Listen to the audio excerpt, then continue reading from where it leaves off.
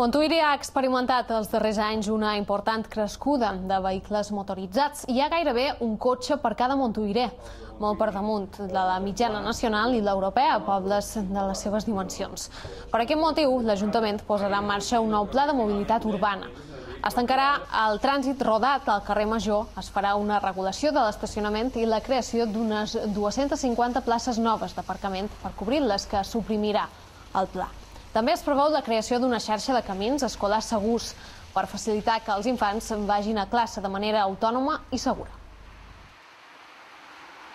Una proposta que crec que és molt interessant per tots serà aquest carril per els alumnes que vagin a escola, que és el bus a peu que li hem anat a anomenar, perquè els alotets que puguin anar a escola hi puguin anar, i llevem el màxim de cotxes de l'escola. Si llevam la meitat bé i si llevam un 40%